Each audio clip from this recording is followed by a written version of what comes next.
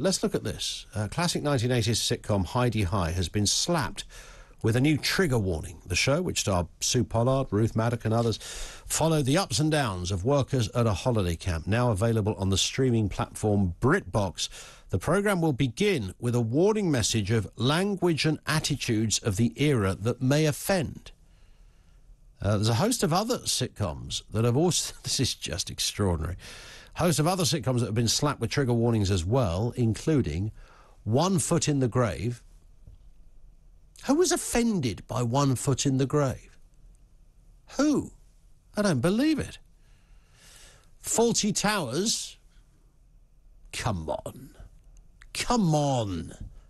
I mean, Fawlty Towers does have... Yeah, there is, I think, the Major says a few naughty words. But, I mean, the overarching take from Fawlty Towers is that it's just a incredibly, brilliantly written, funny situation comedy.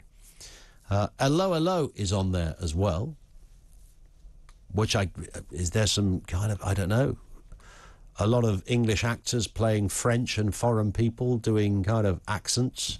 Is that it? The Good Life. Now, The Good Life, okay. As a kid, I would never have entertained The Good Life because I would have thought, it's, you know, it's a bit... I think my mum had it on. It's a bit boring, really, you know, a couple of people living in, you know, very nice house in what looked like southwest London, who'd given up work to live off the fat of their own back garden. But actually, only later, when I started to watch it, I realised how brilliant every one of those four performances were. Felicity Kendall, Penelope Keith, Paul Eddington and Richard Bryars. And I think only two of those survived today, the two women. It was incredible, all down to good characters, right? Keeping up appearances. This used to be reshown at about 1:30, didn't it, on BBC One up until about, you know, Tuesday. Keeping up appearances. That was quite funny, wasn't it? I thought that was all right. Let's be with comedian Luke Stephen. Luke, good afternoon to you. Good afternoon, Ian. How you doing? All right. What's gone wrong with the world of comedy here? I mean, I've just literally mentioned some of our most classic sitcoms that apparently need a warning. I mean, it's very strange. I can only assume BritBox have made a mistake and they don't really know what these shows are. Yeah. Like the Heidi High one, I watched a load of clips today, trying my hardest to find something offensive in this show.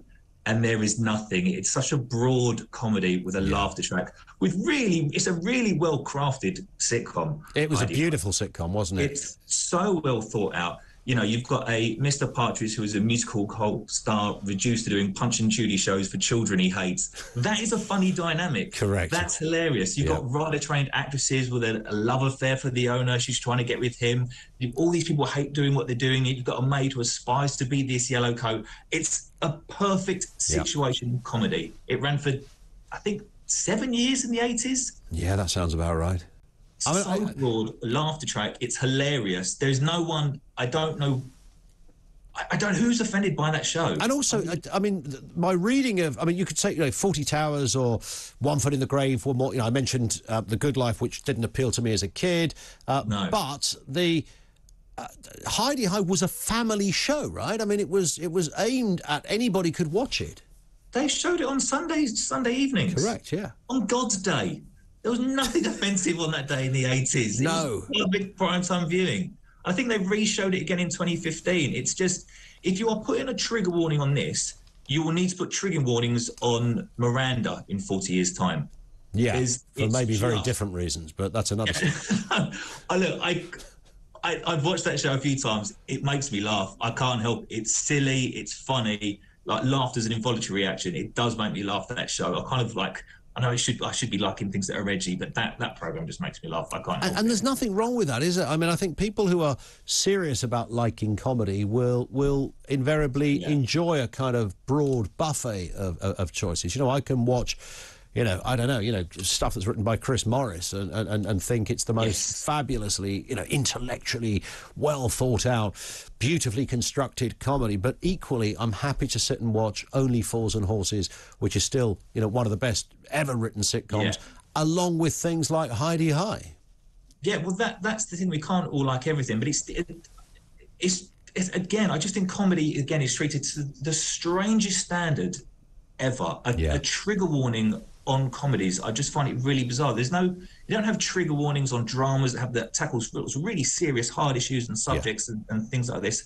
That there's a film that Idris Elba done in 2015. I don't know if you've seen it, Beasts of No Nation. Yes. Really, really hard cutting film. Like quite uncomfortable to watch, but there's no trigger warnings on that, and that is a hard watch, but it's brilliant.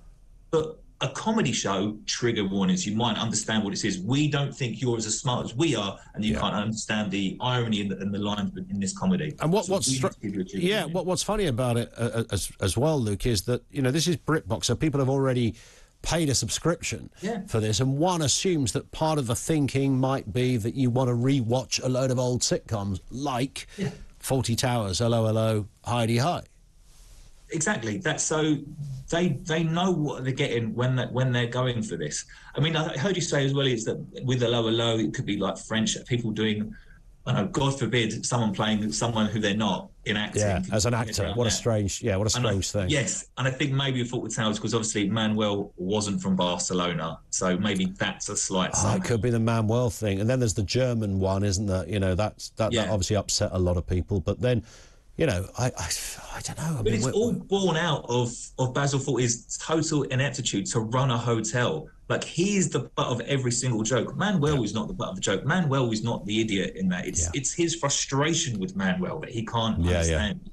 We're not laughing at Manuel for being ridiculous, you know, Spaniard not knowing what's going on. It's Basil Fawlty who is the frustrated guy. He's the guy who is in the wrong. Clearly. And there's not a bad episode of it, is there? I think didn't they only make about 14 of them or something? I think they did 12, and it was a 4-year gap, I think, between two series. Wow. Which is just, but it's so well crafted. It's so well written. It's one of the, it's John Cleese. John Cleese has written some of the most amazing comedies ever. If you go back and watch A Fish Called Wanda, I mean, that film is so underrated. A Fish Called Wanda, I've forgotten all about that. It's a great movie. Back in the day when I left school, I got a holiday job on a summer job on a holiday camp, and this was sort of just post the Heidi High era, but Sue Pollard was booked to come to the holiday camp every week to make it kind of, as a personal appearance. It's only now, as a fully fledged adult, I realise that they were probably paying her about 100 grand to tour all the holiday camps and do this kind of 1 hour appearance and sign autographs. And I honestly, I cannot overstate how famous these people were from that era. I mean, obviously you've got a captive audience on a holiday camp, but she would show up. It was about, I think she used to come at like 10 o'clock on a Friday morning, and there'd be like 2,000 people queued up to see and have their photograph taken with Sue Pollard. And that's amazing. They were massive stars, weren't they? Yeah, they were huge stars. Well, everyone was watching them. If you're on a show that's running for 7 years in like the 80s, throughout that decade, when did Channel 4 come in? That later in the 80s, didn't it? Yeah, I guess so. Yeah. You only really had 3 channels. So if you were on TV on a popular sitcom, you were massive, famous. Everybody knew who you were.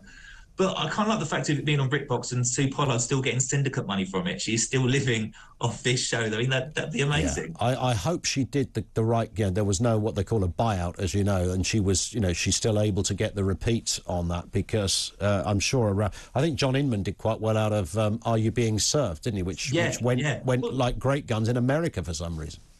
I mean, it's amazing. But that's I think in the UK we do comedy the best. We write some of the most amazing comedies that stand the test of time. Yeah. I mean, Porridge as well is another one. If you look back at the 90s, Porridge is absolutely stunning.